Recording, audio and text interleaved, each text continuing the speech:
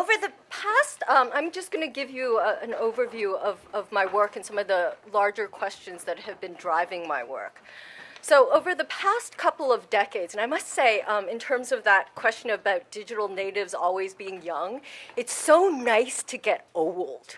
And you can say stuff like, over the past 2 decades, I've been working on something, or if you forget people's names, they're just like, oh yeah, she's geriatric. Okay, so over the past couple of decades, I've been grappling with the question, how have computers become a form of mass media? In particular, how have computers become what we now understand to be new media, right? How has the transformation of computers from military industrial instruments of torture, right, which was how we viewed them growing up, to empowering and ubiquitous media devices transformed the function of media, and indeed, importantly, transformed the very notion of mass, right? So what's at stake, in other words, from the move from mass to new, right, where mass always has to be sous retour, and also from the we to the you, right, which I'm placing within that same rubric. To be clear, my concerns are not mainly historical. So I don't think the answer to these questions emerge from the history of technology. Rather, I focus on the relationship, the vexed relationship between media, culture, and technology. So the relationship between forms of governmentality and forms of technology. So at the most extreme sense, or most extremely, you could say that my work has looked at governmentality as a form of technology and technology as a form of governmentality. But I want to stress here that the as is central, right? Because the as marks a simile rather than equality, or the same thing, right? So it's a comparison rather than equality, and it's a comparison that's arguably based on an important mistranslation. Every comparison is also a mistranslation. And so to offer you an example that hopefully makes clear this project, and also that frames my first 2 book projects, I want to turn now to my handy-dandy packet sniffer. And so for all of you unfamiliar with packet sniffers, they're software packages that analyze local area network traffic. Although used by hackers and the FBI, they were developed by sysops to diagnose networks that are always failing. They are now, however, and I just found out when I was giving a talk in England, they are actually illegal in the UK. And right now, you're seeing, and let me just stop this because this is being taped, and I don't know if it's illegal here. So right now, you're seeing all the packets addressed to and sent by my computer, where I seem to be doing nothing, right? So some of you may think that your computer only sends and receives data at your requests, right? As you can see, though, and this is just the past 5 minutes, your computer constantly sends and receives, stores and writes and receives packets. Many of these packets are really innocuous, in fact, and only say, "Can you read me?" So rather than simply allowing us to exercise what Walter Benjamin once called our legitimate claim to be reproduced, the internet circulates our reproductions without our consent or knowledge in order to give us, and this is the important thing, access to others' traces.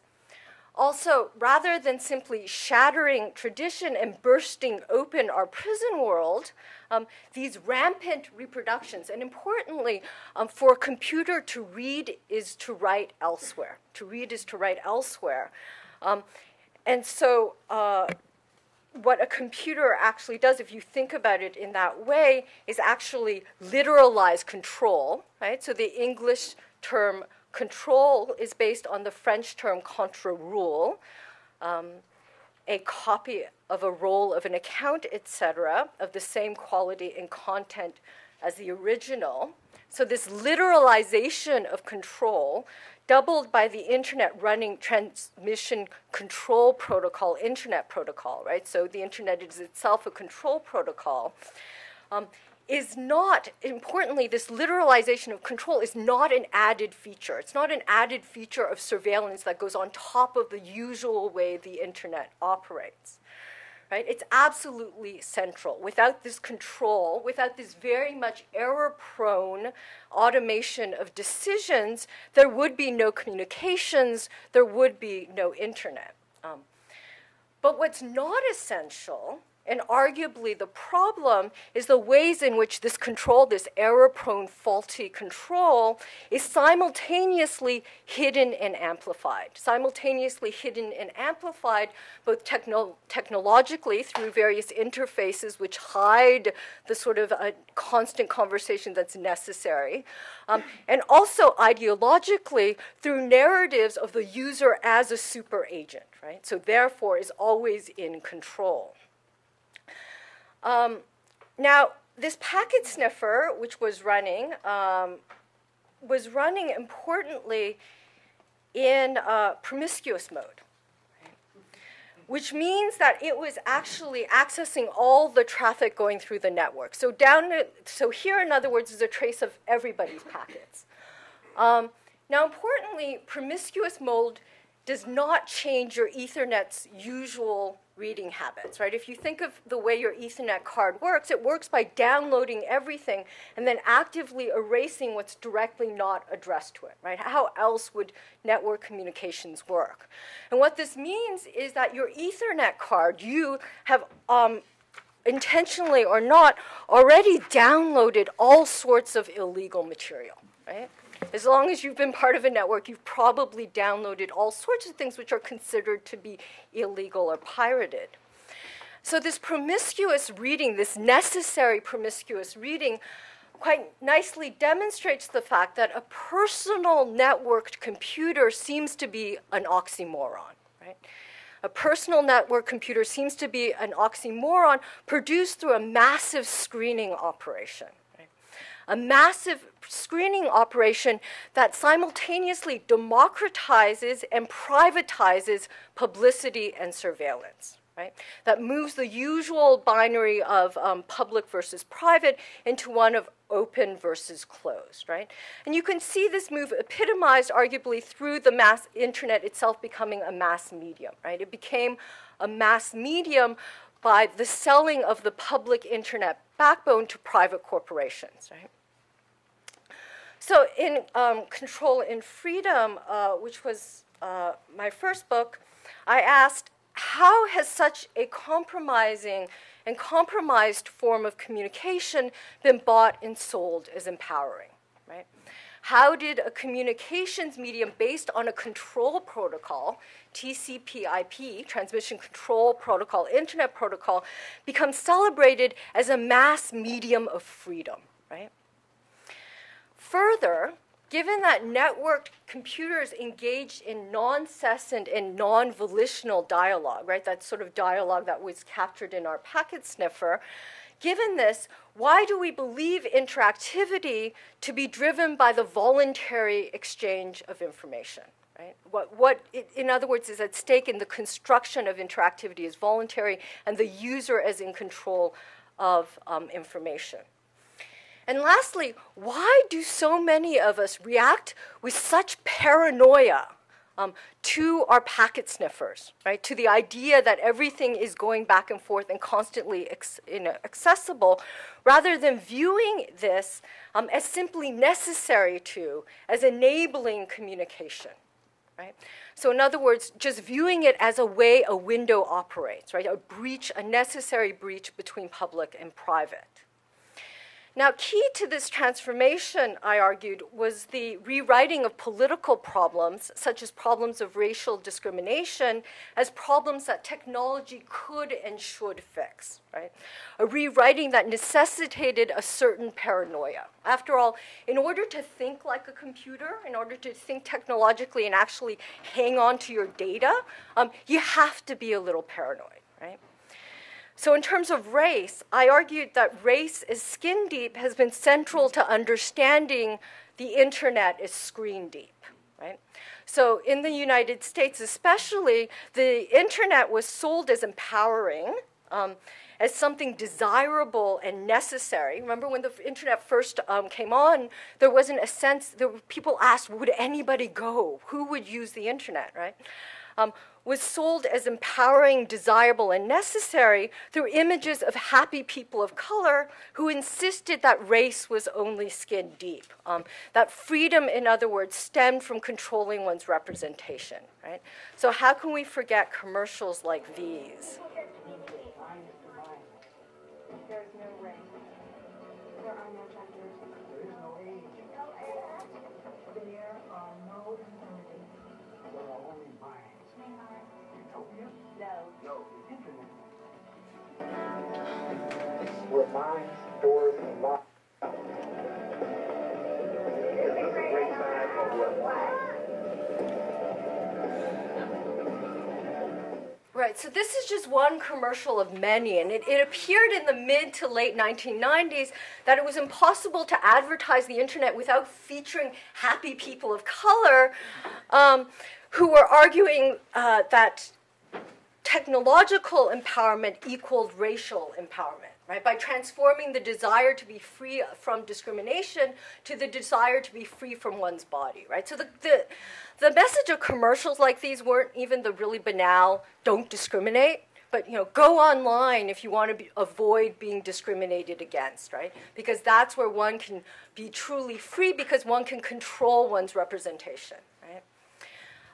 Now, paranoid logic also drives these images of progress and regress, right? So behind this seeming celebration of people of color is also a threat of being left behind by this racialized other who's represented as both irrevocably caught in the past, right? So then President Bush called the 9/11 hijackers cave dwellers, right? Who's both irrevocably posed as being caught in the past and as pointing towards the future where the future equals technology, right?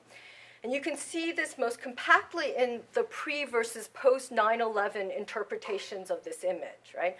So the move from, yay, people of color riding camels in the desert have access to the internet, to, oh shit, people riding camels in the desert have access to the internet, right? But the message is still the same, buy IT because they are. Because of this other who's always represented as already having or harboring technology, which gives him an advantage over us, which he may use against us, even as his use of technology, however expert, is always represented as both novice and as a misuse, right? So responding to this paranoia, I insisted that freedom cannot be reduced to control. For freedom, both grounds and confounds control. Freedom, in other words, makes control possible, necessary, and never enough. Freedom, in other words, is an experience in the terms of Jean-Luc Nancy's notion of experience, putting one's body in peril.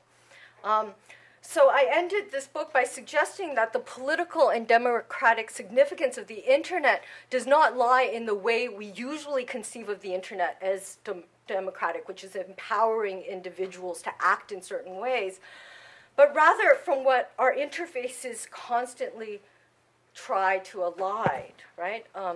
So from the ways that we and our machines are constantly involved in interchanges that make us vulnerable. Right? So hence the packet sniffer and the question, what happens if we think about networks in this way and take this vulnerability seriously? Is there a different way we can conceive of and think through the democratic promises of the internet? But I started with the packet sniffer also because it raises another set of questions that have been central to my second book, Program Visions. Namely, given that computers generate visuals rather than represent what simply exists elsewhere, why do we so readily believe that my packet sniffer was actually analyzing network traffic, right? So half the time I give this presentation, I'll use a fake packet sniffer, right? So the question is, what is the power of these visual representations? Why the persistence of visualization and our faith in these visualizations as a way to track and navigate, right? So given that our machines increasingly read and write without us, given that our machines become more and more unreadable so that seeing no longer guarantees knowing if it ever did, right? Given that media mediates, why do we treat our machines as transparent, as visual machines? Why have computers ever become part of this rubric called visual culture, right? And I try to understand this within an alleged frenzy of and decline in visual knowledge that I see computation very much participating in. So in my most recent book, I've argued that computers are neoliberal governmental machines, that they encapsulate a certain neoliberal governmentality, not simply through their use, so not simply through the problems that they make it possible to pose and solve. Like that at a certain level seems obvious, population, climate, et cetera, but also, and more importantly, in their very logical structure. Right? That is, software's vapory materialization and its ghostly interfaces embody conceptually, metaphorically, virtually a way to navigate our increasingly complex world. Right? So based on metaphor, they become a metaphor for metaphor itself.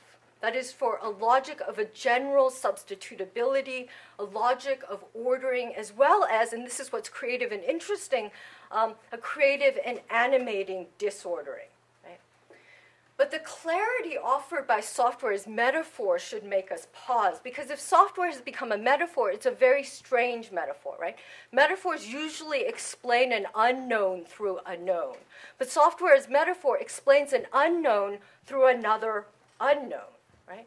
For who knows what lurks behind our smiling interfaces, behind those objects we click and manipulate? Who completely understands what one's computer is actually doing at any given time, right? So I'm trained as an engineer, and I can tell you theoretically what your computer is doing at every level, but I cannot tell you what it's doing at this precise moment. Symptomatically, as our machines disappear, getting flatter and flatter, the density and opacity of their computation increases. The less we know, the more we're shown. The more we're caught in a simultaneous frenzy of and decline in visual knowledge. And I want to emphasize that this paradox is not an unfortunate anomaly, because as I see it, it grounds computing's appeal. Right? So the computer is understood as an interfacial machine, a software-hardware machine. Its combination of what it can be seen and cannot be seen. Its combination of what can be known and cannot be known. Its separation of interface from algorithm, its logical separation of software from hardware makes it a powerful metaphor for everything we believe is invisible, yet produces visible logical effects, right? From genetics to the invisible hand of the market, from ideology to culture.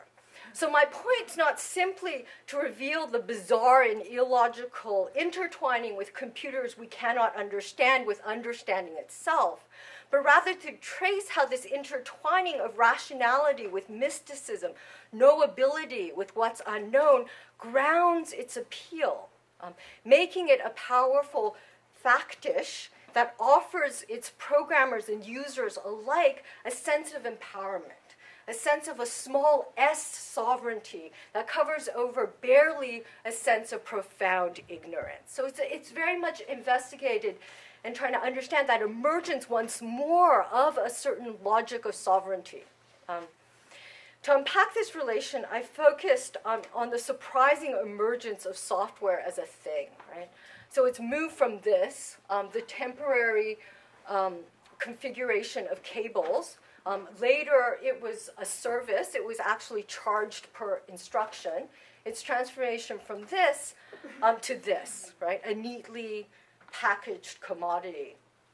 And let me just note that in thinking of this, and this goes to the questions of biopolitics that were raised earlier, I also tried to think of, in terms of why and how did software emerge as a thing, to rethink history of science standard narratives that saw programs as emerging within computers and then moving to biology, and rather said, well, what if we think through eugenic programs and certain early 20th century dreams of words that did things as actually grounding the possibility and making of a desire for a programmability. And so it's a sort of strange process. But what I want to emphasize is that thinking about software as thing is also not simply a condemnation of program, right? But a really rich thinking of everything that a thing can be. And so arguably, if we start thinking through software as things in this sense, we can think of them as magical in different ways. We can imagine and think through them in ways that perhaps are peculiar now. And that takes me to my current project, Imagine Networks, Glocal Connections.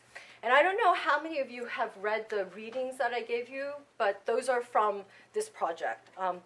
So I just want to briefly outline some of the questions driving the project and hopefully engage in some discussion. So Imagine Networks continues to engage the issues that I outlined earlier, in particular the implications of the transformation of computers from mass media, from computers into mass media, so, which again changes the very notion of mass and seems to flirt with or refigure that question of the you, as well as the sort of bizarre and illogical intertwining with computers we cannot understand, with understanding itself, right, with visual culture. But rather than thinking through the question of interfaces, Imagine Networks tries to think through the power of networks. Now, to emphasize the importance of networks is hardly new or profound, right?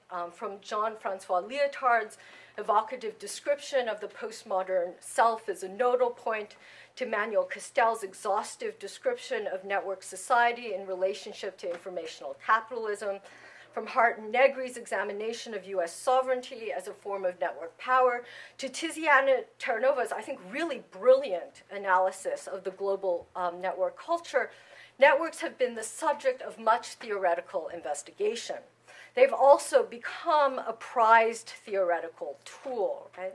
From Deleuze and Guattari's discussion of rhizomatic structures to Bruno Latour's call for actor network theory, networks have been central to theory.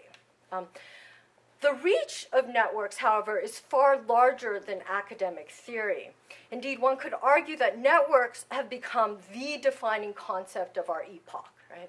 So from high-speed financial networks that erode or allegedly erode national sovereignty, to networking sites like Facebook.com that transform the meaning of the word friend, from Twitter feeds that transform political alliances to unprecedented globe-spanning viral vectors that threaten worldwide catastrophe, networks allegedly encapsulate the new, right? So the new global formation, the new social institutions, the new forms of global contagion. Now, this assertion of networks as the diagram for our social formation, to use Alex Galloway's formulation, has spawned much predictable controversy, right? Are networks really new? No, networks aren't new. They're, in fact, quite old. And I'm less interested in this question, are networks really new? Not because I don't think history is important, but rather because such a debate usually assumes that we understand already what a network is and what it does. So my question is less, do we live in a network society, or are networks really new? And more, why do we believe the network, however described, to diagram our current social formation? That is, what is the explanatory power of networks? Now, the attraction, the power of networks seems to stem from their ability to resolve, to conceptualize, to imagine what was once conceived to be unimaginable. Right? In fact, what it seems to offer us is the ability to conceptualize the relationship between the individual and larger global forces, to link the authentic to the true, in other words, to resolve a certain postmodern uncertainty, and to finally allow us to map capital, climate, risk. But although here I would point that what's important in networks and what's not really discussed is that unknowability is central to networks as well, right? The demand to know where something is in a network is also a way to destroy a network, a functioning network, right? So think of the demand to know where the toxic assets were as freezing that very alleged network of capital, right? But to make this point about the desire of resolution as the power, the affective power of networks, let me turn to Fred Jameson's really influential diagnosis of postmodernism. So Jameson famously argued in the mid-1980s that capitalism since the 19th century has made it harder and harder to conceive of our position in the world, right? This is because, he argued, the truth of our seemingly authentic experiences lies elsewhere, right? So in the 19th century, for instance, the truth of 19th century English capitalism lay in India, right? This continuity between what's authentic and true was made even more drastic, he argued, in the age of postmodernity. For right now, we live in cities and spaces that are more unmappable, right? We live in a new postmodern space that suppresses distance, so there's no sense of anything as erratic. It relentlessly saturates remaining voids and empty places, so there's no gaps, no sacred spaces. And this postmodern space, the postmodern body, whether wandering through a postmodern hotel, locked into rock sounds by means of headphones, only Fred would, anyway, exposed to perpetual barrage of immediacy from which all sheltering layers and intervening mediations have been removed.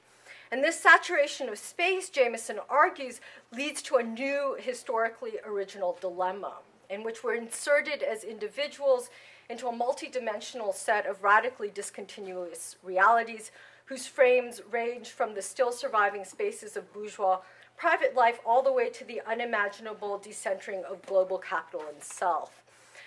And this decentering, this historically new dilemma, makes it impossible, he argues, for us to map the totality of our relations, right? To map our relations to totality, to realize our place within late capitalism. So Jameson called for a new form of political art,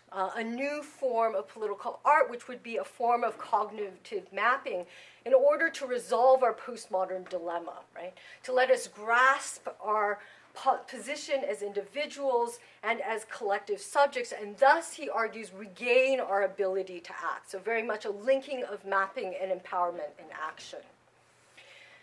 Now, this call to imagine the impossible relationship between the individual and the larger situation resonated throughout the 20th century, right? So think here of Mark Granovetter's famous diagnosis of the importance of weak links, right? And he starts that article by arguing that the personal experience of individuals is closely bound up with larger scale aspects of social structure well beyond the purview or control of particular individuals.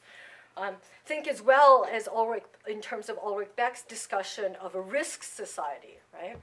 And he says, intentionally or not, through accident or catastrophes in war or peace, a large group of the population faces devastation and destruction today, for which language and the powers of our imagination fail us, for which we lack any moral or medical category.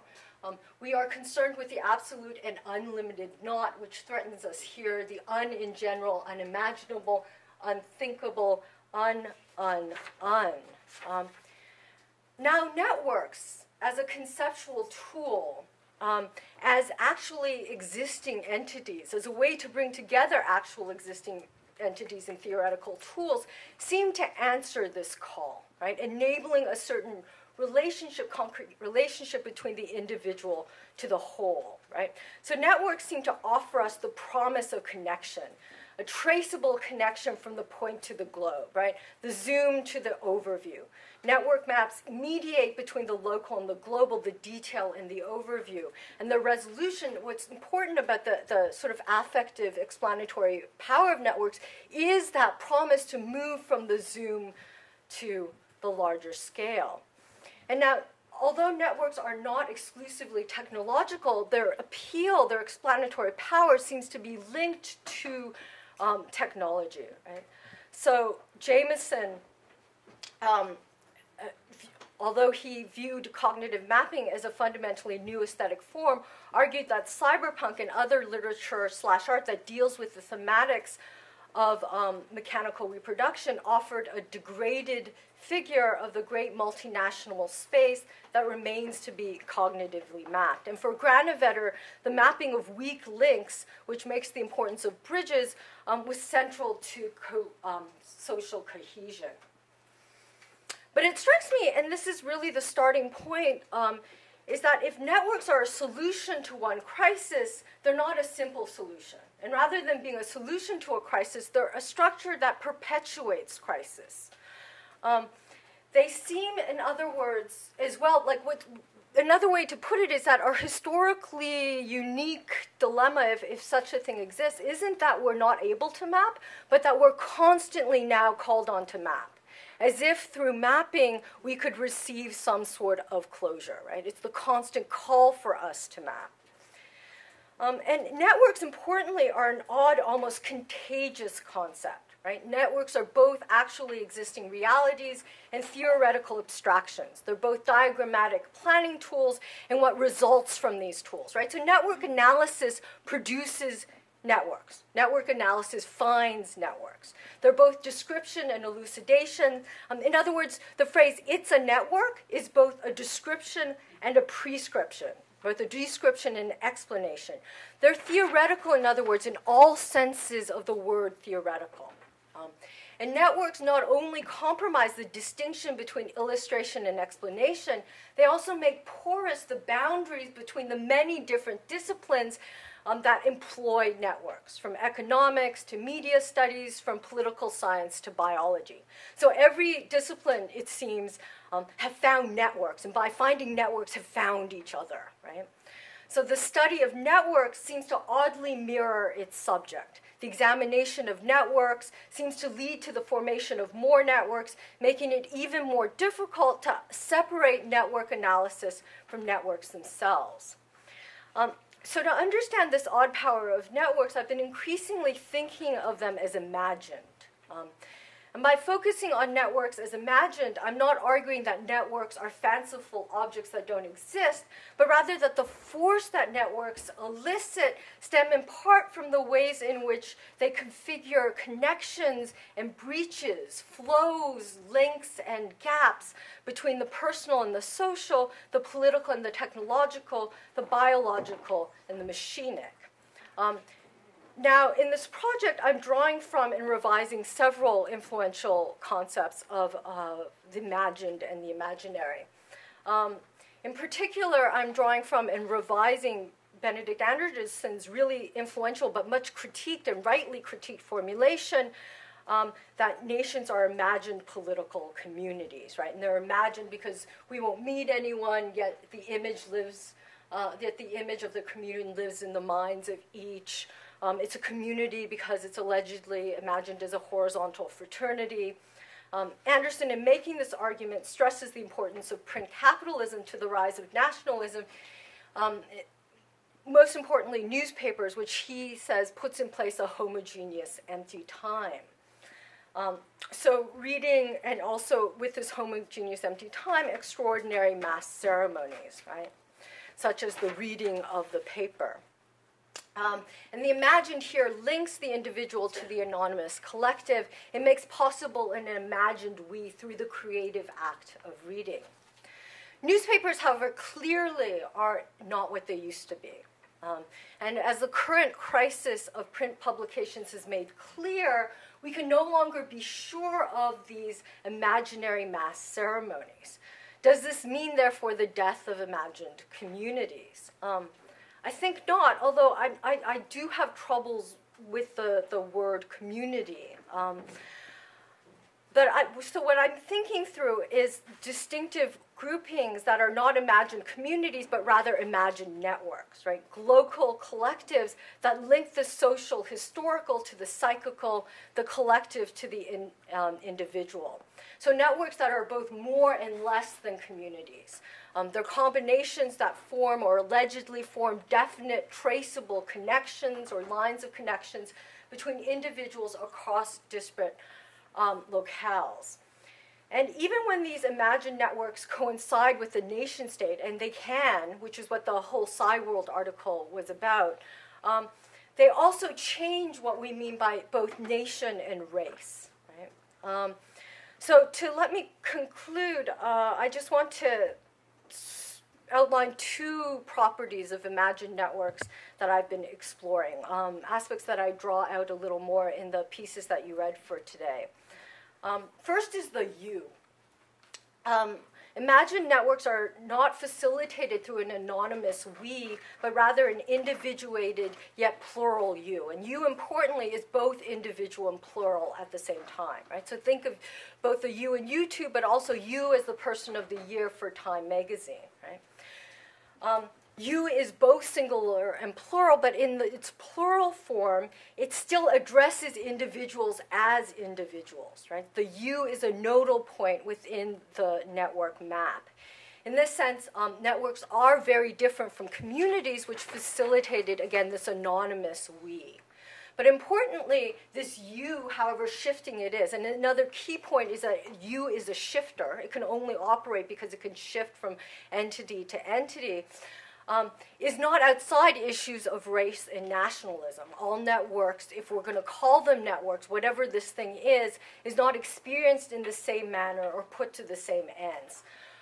So again, what I've been fascinated by, especially in terms of the creation of something we might be able to call a Pan-Asian network, or Asia, is the relationship between race, nation, and region.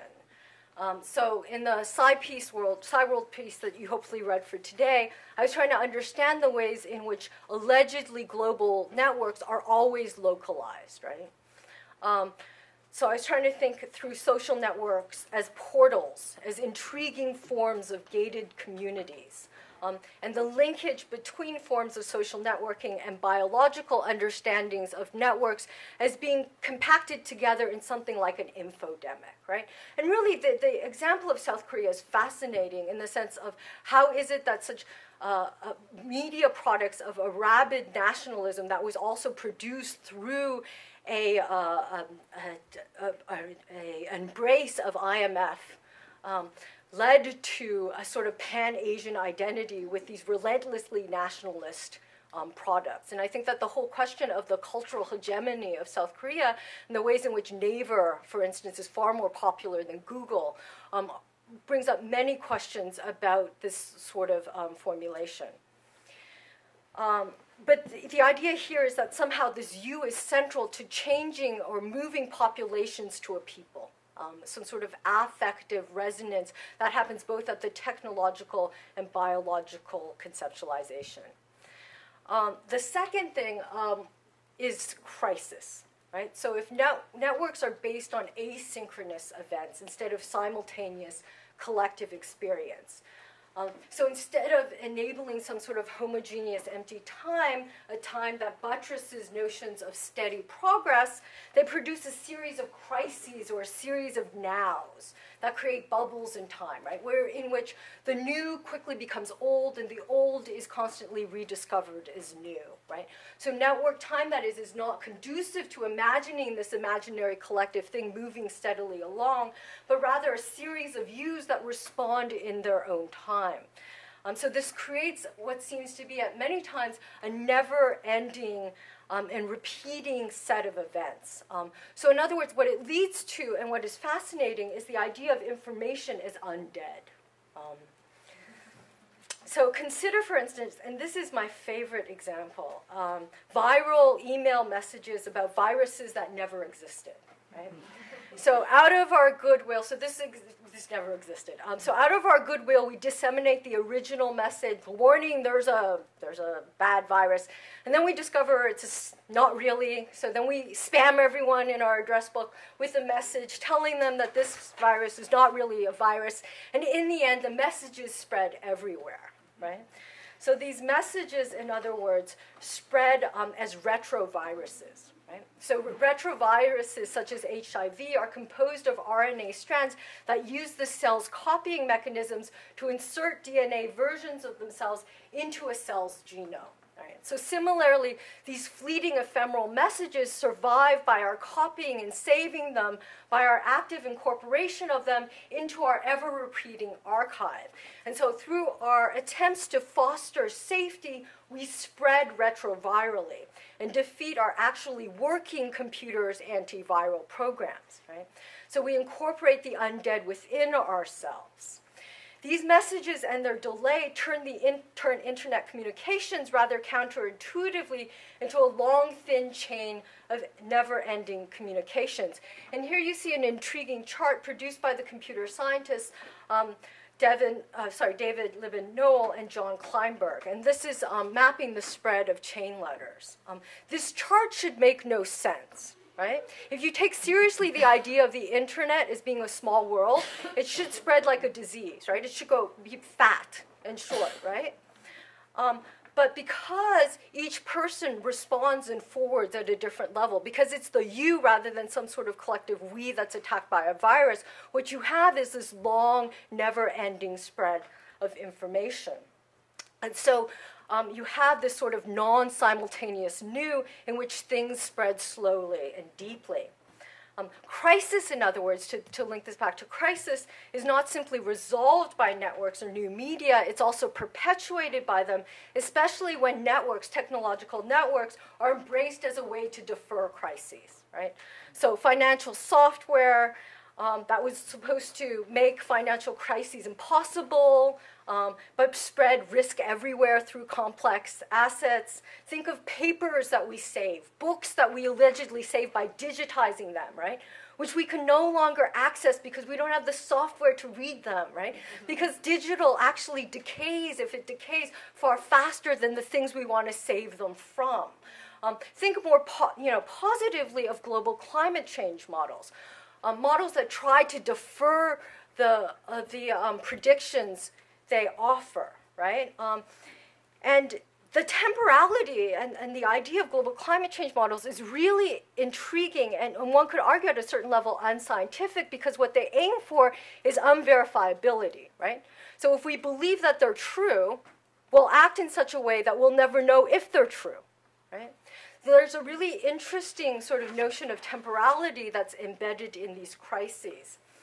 And I would argue, and let me just end here so there's time for discussion again, I try to smush 10 with the rest, that what crisis seems to offer us is some sort of ability to reference real time, a time of decision, a time in which information moves from something that's arguably always there to something that's absolutely crucial. So crises, in other words, is central to the affective power of networks, to the creation of small s sovereign subject U's who manage and are called into existence through crisis and their resolution. Thank you.